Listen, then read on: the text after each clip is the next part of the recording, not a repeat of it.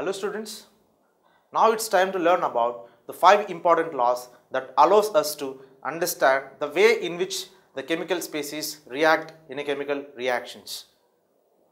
So let's understand the different laws of chemical combination. Now let's understand the laws of chemical combination, the laws which govern the chemical combinations. Okay, so let's discuss about it. So what are the laws of chemical combination? We have 5 laws of chemical combination we have. One is law of conservation of mass, law of definite proportions, law of multiple proportions, law of reciprocal proportions, and Gay-Lussac's law of combining volumes. So 5 laws we are going to learn about these 5 laws. So in this part I will discuss about the first three laws, and the last 2 laws I will discuss in the next part. Okay. So first let's see what is the law of conservation of mass. Law of conservation of mass says that the total mass of the product remains equal to the total mass of the reactants. Okay. So which is depends upon, like, the mass is neither created nor destroyed. Okay. So since mass is neither created nor destroyed, the total mass of the products, they should always be equal to the total mass of the reactants. Okay. So if you take the reactants, if you take a chemical reaction where hydrogen and chlorine reacting together and they are forming hydrogen chloride, so here calculate the total mass of the reactants and total mass of the products, and those two will be equal. So here hydrogen 2 grams, chlorine this is 71 grams, 1 mole we are taking. So we are getting 2 moles. So that is 73 grams we are getting. So the total mass of the reactants is 73 and the total mass of the products is also 73 grams. Okay. So there is no any change of mass during the reaction.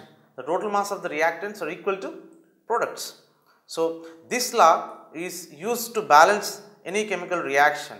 If you take this chemical reaction, the methane reacts with oxygen and is forming carbon dioxide and water. Here this reaction is balanced according to the law of conservation of mass. Okay. So what will do is, whatever may the number of atoms of one particular type on the left hand side, they should be equal to the number of atoms of that type in the right hand side. Okay. So 1 carbon we have on left hand side, so in the reactants, so 1 carbon should also there in the products. Okay. So in this way we balance any chemical reaction. That is based upon the law of conservation of mass. Okay. So now let's discuss about the second law. The second is the law of definite proportions. The law of definite proportions. So what does this law states? Let's see. A chemical compound always contains the same elements combined together in the same proportion of mass. So if you take any particular compound, irrespective of the source from which it is obtained, it always contains the same set of elements in the same ratio of their masses. Okay. So let's take an example for that to understand this law. See, if I take water, so this is ice water, whose chemical composition is H2O. It contains H2O molecules. So here the 2 grams of hydrogen is reacted with 16 grams of oxygen. So we have the 1:8. This is the mass ratio of hydrogen and oxygen in ice water. Okay. So here hydrogen and oxygen are combined in this ratio of their mass. So if you take the river water, it is also have the same elements, hydrogen and oxygen, which are combined in the same ratio of the mass. Okay. So similarly, if you see in seawater also going to contain hydrogen and oxygen, which are combined in the same ratio. Okay. So what it says that if you see the water, irrespective of the source from where you are seeing, here you are seeing ice water, this is river water, this is sea water, but the compound, that water, the chemical compound water, is always containing the same elements, hydrogen and oxygen, which are combined in the same proportion of mass. That is 1 gram hydrogen and 8 grams oxygen we have. So this ratio is always fixed and the elements are also fixed. Okay. So that's why This law is known as law of definite proportions. Okay. So let's go to the third one, that is the law of multiple proportions. This law states that when the two elements they combine to form two or more than two different compounds, then the different masses of one element which combines with the fixed mass of the other element bear a simple ratio to one another. Okay. So let's understand this statement by taking an example. Okay. So if you see, let's take carbon monoxide. In carbon monoxide, we have two elements, one is carbon and other is oxygen. So these two elements, they are forming two compounds. So here they are forming two compounds. So some elements they form more than two compounds. Okay. So the different masses of one element which combine with the fixed mass of other element. So here we have carbon monoxide, one carbon we have and one oxygen, and we have one carbon we have and two oxygens we have, right? So here what is that element that has a different mass? Here in this case oxygen, right? Here the same mass, the carbon, only one atom is reacted in both the cases. So this is the fixed mass of element, that is carbon. The different mass of one element, that is oxygen. Okay, it's a different masses. So here it is, oxygen is 16 grams and here it is 32 grams, right? So the different masses of one element which is combining with the fixed mass of the other element bear a simple ratio to one another. So here this is the fixed mass and this different mass, there is just simply the base is simple ratio to one another. Okay. So here 1632, which is a 1632 is simply 2 times 16, right? So which is a simple ratio. Okay. So this is the law of multiple proportions. Another example you can see NO and NO2. We have, this is fixed mass of one element and this is the different mass of other element, that is oxygen, and it is one atom, that is 16 grams, and here it is two atoms, 32 grams. So in this case, see, this is the different masses of one element which is combining with the same mass of this element. Okay, and these two ratios, they simply the simple ratio to one another. Okay, so this is 16 and this is 32, which bears a simple ratio to one another. Okay, so this is about the law of multiple proportions. So in this part we discussed about three laws. One is law of conservation of mass, other is law of definite proportion, and other is the law of multiple proportions. Okay, we learn with the examples. Now we will see a video demonstration on the three laws of chemical combination. One is law of conservation of mass, other is law of constant proportion, another is law of multiple proportion. So to understand it better, let's see a video presentation. So first thing we are going to learn about the law of conservation of mass. Law of conservation of mass. So this law is given by Antoine Laurent Lavoisier. Antoine Laurent Lavoisier, this law of conservation of mass is given by. So which says that in a chemical reaction, so this is the mass of the products is equals to the mass of the reactants which are involved. The mass of those things are equal. So this law states that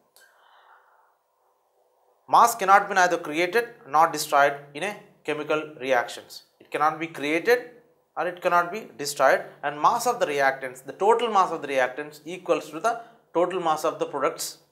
So to understand this law, let's take an example. In this example we'll take magnesium is reacting with oxygen and it is forming magnesium oxide. This is the example that we are taking. So here if you see, the two magnesium atoms will react with one oxygen molecule and it forms two formula units of magnesium oxide. Okay, so like this is 2 moles will combine with 1 mole, it will give you 2 moles, right? So let's see about this reaction.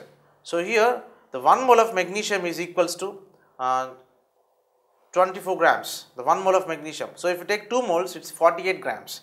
So similarly, if you take oxygen, if you take these many particles of oxygen, that is Avogadro number of molecules of hydrogen, its molar mass is equals to 32 grams. We are taking 1 mole of oxygen. So we are taking 2 moles of magnesium and 1 mole of oxygen. The total mass is equals to 48 plus 32, which is equal to 80. 80 is the mass of the reactants. So Similarly, we can also see the mass of the products, that is the product is MgO. The 1 mole of NgO weighs 40 grams, but you have 2 moles. So, total mass of the products is equals to 40 plus 40, that is 80. So, the mass of the reactants is 80 and the mass of the products is also equals to 80. So, we can say that the total mass of the reactants is equals to the total mass of the products. So, similarly, here you can see the number of magnesium atoms on the left hand side equals on the right hand side. Similarly, the number of oxygens on the left hand side equal to right hand side. So, this is also according to the law of conservation of mass, which says that mass cannot be created, it cannot be destroyed. The total mass of the reactants is always equal to the total mass of the products in any chemical reaction. Okay, let us move on. Now, let us discuss about the law of constant proportion. So, this law of constant proportion is given by Joseph Louis Proust and is also known as law of definite proportions.